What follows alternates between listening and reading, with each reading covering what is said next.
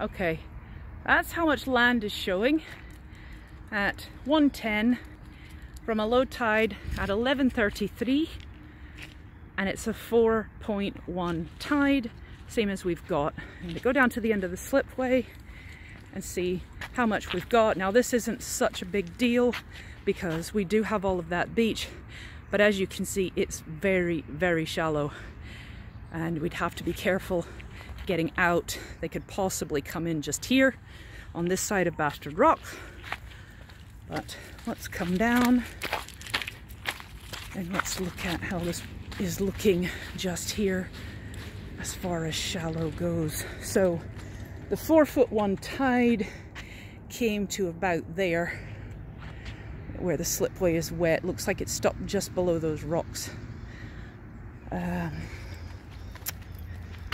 Come out here, right, that is so shallow. Look, can you see how shallow that is to get out?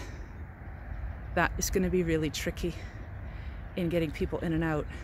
And as I said, this is 1:10 and low tide was at 11:33. Because the coefficient is so low, it's not changing very fast.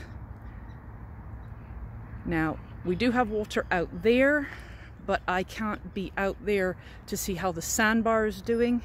There will be a section out there that will be raised up that we would have to avoid, but there is more water down that way. So if we can get launched, and I just don't know with that, I'm very apprehensive about how long it takes to get actually floating out in that mud.